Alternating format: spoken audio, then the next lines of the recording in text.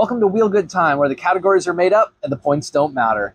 Today's head-to-head competition is between the InMotion V11Y, the Kingsong S16, and the Begode T4.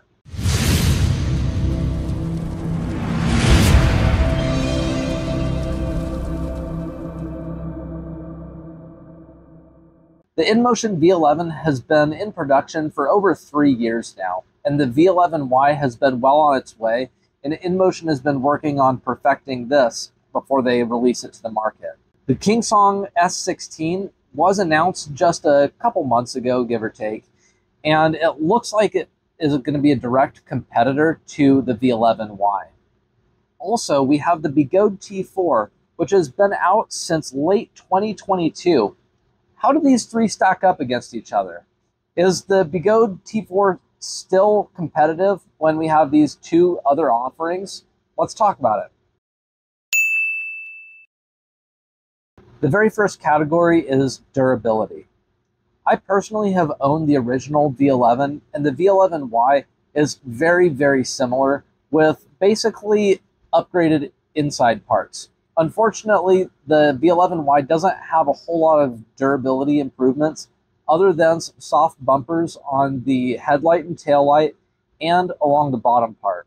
I've actually had those bumpers put onto my V11 that I've owned, and it does provide a very small level of impact protection, but among these three, the V11Y has the lowest level of durability compared to the other two. And remember, if this is your very first EUC, durability needs to be at the very top of your priority list because you will be absolutely thrashing your wheel and beating it up a lot as you learn how to ride.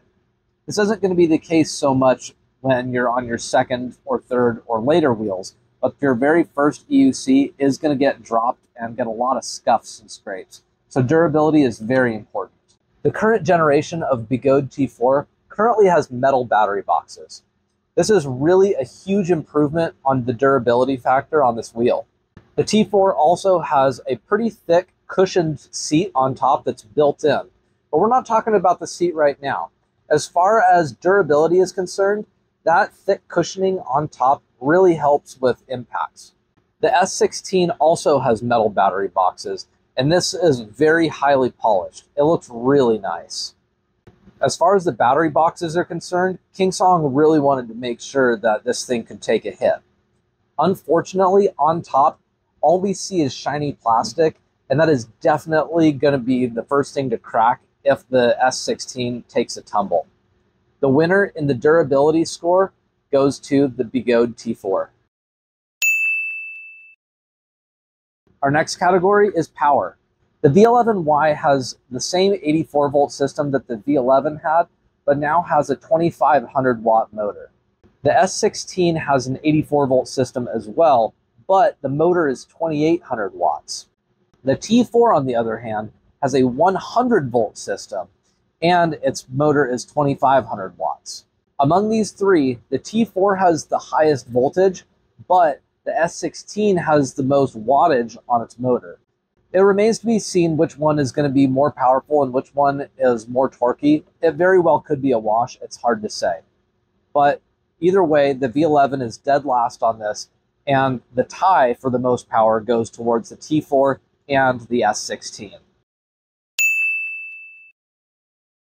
Our very next category is safety. The T4 has a pretty strong safety record with little to no unexpected cutouts and 0 battery fires. The V11, on the other hand, has had some initial troubles where with the previous batteries that they were using, there were some battery fires. However, InMotion has changed the battery type, and so we don't have to deal with that problem anymore. InMotion has also changed the controller to a modified version of the Raptor controller that you see on the V13. We don't know the specifics on this one, and it's definitely not the same thing. I really don't know if they're just using the term Raptor because it has a good reputation. It's really hard to tell what is marketing and what is actually substance, so I'm going to withhold my judgment on this. All we know is that it's a different and upgraded controller that should be able to handle more power. That's all we know really about the V11Y's controller. Additionally, the V11Y has a smart BMS, as does the S16. The only one that doesn't have a smart BMS is the T4. Beyond the smart BMS, we really don't know much about the safety features of the S16. So, with that information in mind, the winner of this goes to the V11Y. The next category is suspension. The V11 suspension was the very first of its kind with 85 millimeters of suspension travel. It uses a proprietary air shock system that, for the time, was pretty good, but it still had some problems. Now, with so many other options out there, it seems like the V11Y suspension is pretty antiquated. Compared to the S16 using a coil shock system, it really seems like the V11Y suspension is just not that good by comparison. The Begode T4, on the other hand, has the longest suspension travel of 100 millimeters. The T4 suspension is pretty nice with the 100 millimeters of suspension travel, but unfortunately, the linkage is just not very good. It was very poorly designed. On top of that, the air shock that Begode included with it was required to be pumped up beyond what it really should have been. And so it was very common for that particular shock to bleed air out or sometimes blow out if you go over a jump too hard. You are able to throw on a different shock, but we're judging these by out-of-the-box performance, not what it potentially could be. The S16 suspension is very similar to the S19 and the S22 Pro, and that's a good thing and a bad thing. There's a lot of good things to say about those suspensions when they work. Unfortunately, they have also been plagued with issues with their sliders. You can get that rectified and order something better online, but again, we're judging this just by what you get out of the box. So as it turns out, none of these suspensions are truly perfect.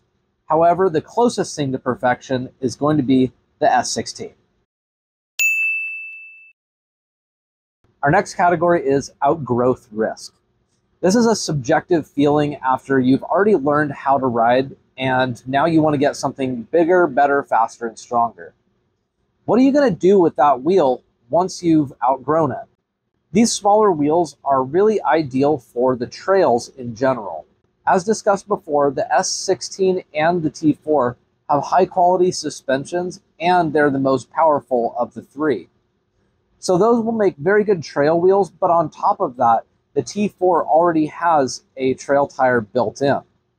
Unfortunately, with the V11Y, there is an inside fender that is really, really close to the tire, and so it makes it particularly easy to get leaves and sticks and mud and other debris in there, and really hard to clean it out. So among these three, the V11Y is the lowest ranked among these three for trail duties after you've decided that you want something faster for the street. Because of all these things and the pre-installed knobby tire that's installed on the T4 wins in this category. Our next category is waterproofing. Let's just get one thing out of the way. The T4 has none. The S16 doesn't make any claims about waterproofing either. The V11Y, on the other hand, does make a waterproofing claim. They say it's IPX6 rated. I'm personally very skeptical about this because the V11, the original one, they claimed was IP55 rated, but they didn't have any data to back that. The V11Y makes the claim of being IPX6 rated, which is an improvement over their claim for the IP55 rating that was in the original V11. I'm personally very skeptical about that entire thing because the InMotion V11 was not waterproof in any way. I personally owned the V11 and rode it through one single rainstorm and the bearing was shot. So being IP55 rated means absolutely nothing. IPX6, I really want to know where InMotion got that rating data and how they achieved that so I can trust them. However, they are making the claim that it is improved over the original V11, so maybe the V11Y really does stack up. Maybe it really does have much better waterproofing. That remains to be seen. Considering that the T4 and the S16 don't make any claims whatsoever about waterproofing, and the V11Y does make some claim about it, I'm reluctantly giving the win in this category to the V11Y. Our next category is pads. The V11Y doesn't include any pads at all, but if you want to buy pads from InMotion, they'd be happy to sell you some.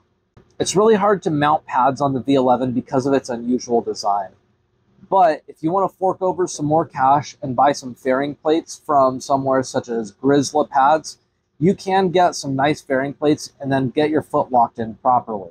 The T4 has pads that are built in, and they're not adjustable, but it's nice that they have them. They also provide pretty good protection of the wheel in the event of a crash. When I tried out the T4's pads, I found them to be very uncomfortable. I don't really recommend them and would recommend getting different pads, but it is nice that they included some pads, and those pads do provide a little bit of protection in the event of a crash. The S16 does include pads that look nice and rounded and pretty soft. They don't lock your foot in, but they do look fairly comfortable. The thing that I really like about the S16 though, is that if you want to put on aftermarket pads, there's a really nice, beautiful flat surface that you're able to put on whatever aftermarket pads you want. That's a really nice touch, and I really appreciate Kingsong doing that. Out of these three, the pads category winner is the S16. Our next category is range.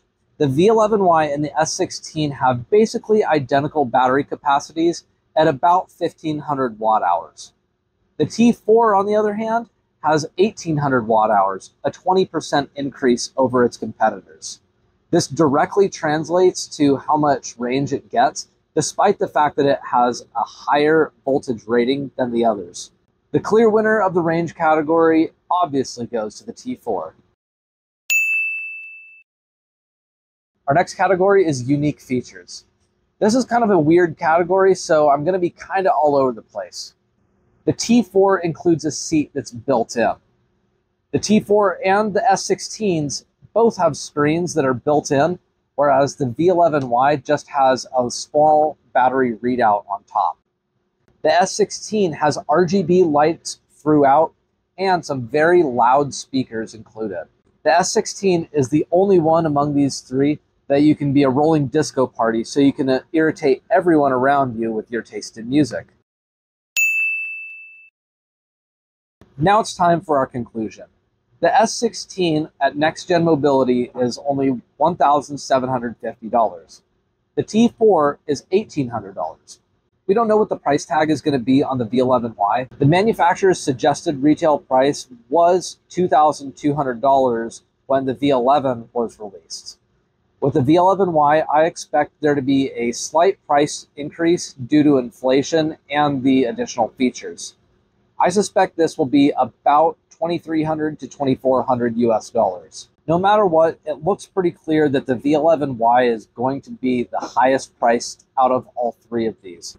And it looks like the V11Y has the least amount of features by comparison to its competition, with the exception of the Raptor controller and the waterproofing. I'm not going to say which one you should get and which one you should avoid because they all have their own strengths. The T4 and the S16 have good suspensions and good power. The V11Y has its waterproofing and its Raptor controller for safety. The T4 has a built-in trail tire. The S16 is a rolling disco party with loud speakers and RGB lighting. The T4 seems like it's going to have the most durability for a learner among the three, and it has the highest range. I can't say which one is the best, and personally between the three, I would choose the T4, but that's just me. Which one of these is the best for a learner is completely up to you and your priorities. Each one of these EUCs has their own unique strengths, and so I recommend every single one of them. Before you go, make sure you boop that subscribe button and check out this video right here. It's going to tell you all about the upcoming EUCs that are on their way and some rumors. Check it out.